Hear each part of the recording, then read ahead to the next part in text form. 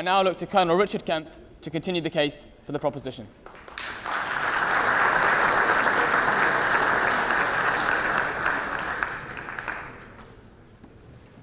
Ladies and gentlemen, having had my politically correct credentials impugned by the Leader of the Opposition, Mr. KD here, I just want to point out to him that he is out of date on that. I have been reprogrammed. I visited Wadham College about a year ago.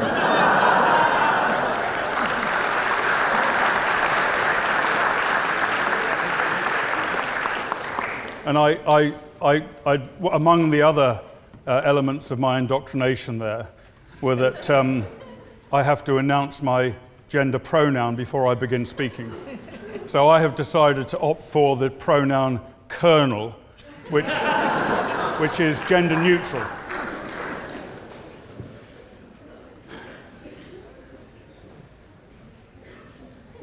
Ladies and gentlemen, the motion that the Arab world has failed the Palestinian people, I fundamentally disagree with.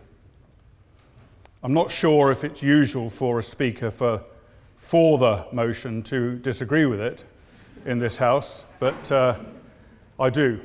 And the reason I disagree with it is because it's to say that the Arab world has failed the Palestinian people is like saying the Nazis failed the Jews in the Second World War.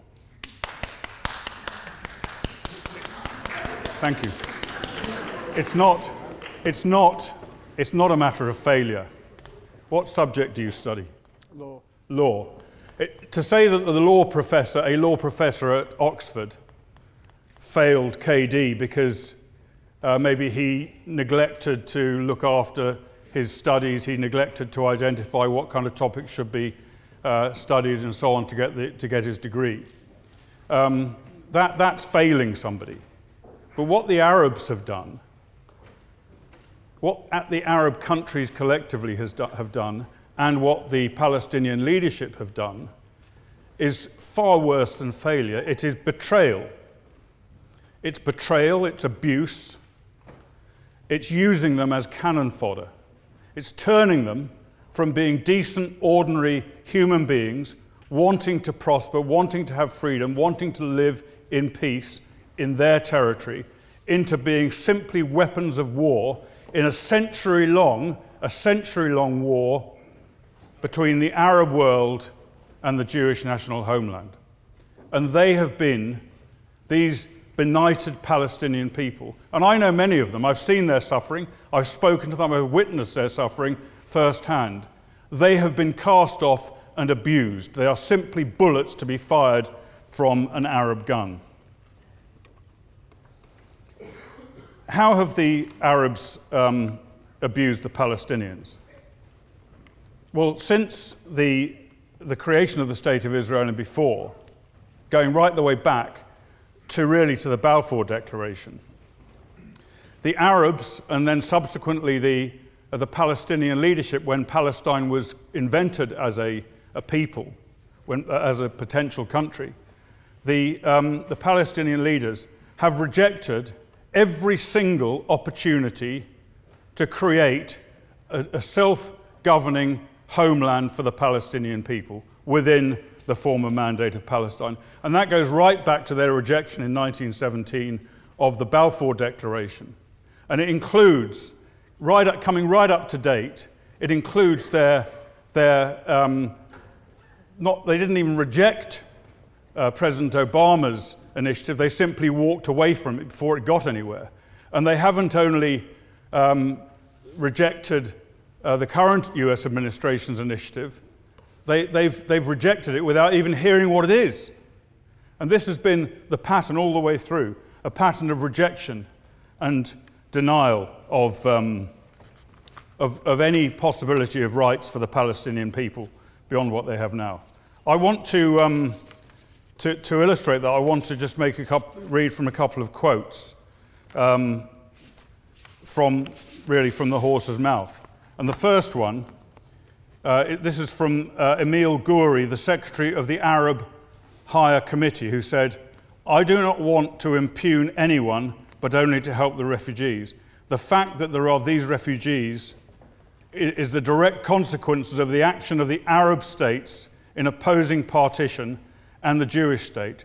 The Arab states agreed upon this policy unanimously, and they must share in the solution of the problem."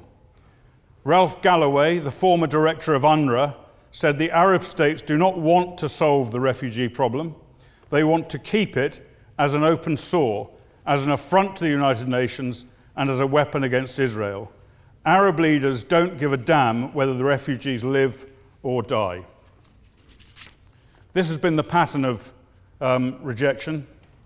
And the Arab countries, and now the Palestinian Authority and Hamas, do not want a two-state solution. They're not interested in a two-state solution. They're interested in one thing only, and that is the destruction of the Jewish state, the dismantling and the destruction of the Jewish state.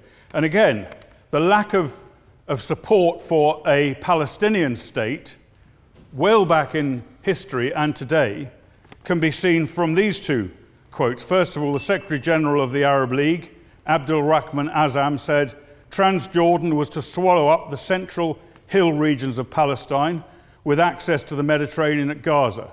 The Egyptians would get the Negev, the Galilee would go to Syria, except for the coastal part as far as Akka would be added to Lebanon." So they were talking about carving this precious Palestinian national homeland up. It was never a consideration that they would actually establish a Palestinian national homeland. And President Nasser of Egypt said, "The Palestinians are useful to the Arab states. As they are, we will always see that they do not become too powerful." Can you imagine yet another nation on the shores of the Eastern Mediterranean? It has been the pattern. No two states, no liberation or freedom from the current situation that the Palestinians face at any stage. They have forced conflicts upon the Palestinians. The Arab nations since 1948 have sent armies into the land to attempt to annihilate the Jewish state. And that, of course, has brought death and destruction and suffering upon the Palestinians as well. And since then, they have imposed and inflicted and supported and funded and directed terrorism against the Jews by the Palestinians. And that has been going on for a long time and continues today. It continues today in Gaza, from the Gaza border, and in the West Bank, and in other parts of Israel. And where is this funded from? From the greatest state supporter of terrorism in the world, Iran, and from Qatar, of course, the Arab country. So this is a continuing problem. I have been there on the Gaza border. I've watched the suffering and the violence which has been attracted to the area by the Palestinian people, by Hamas, in effect. The West has a role in this. The West, with its greed and its lust for oil, has appeased the Arab countries and encouraged them. And we, by supporting this motion today, even though I don't agree with it, I think we are making a statement.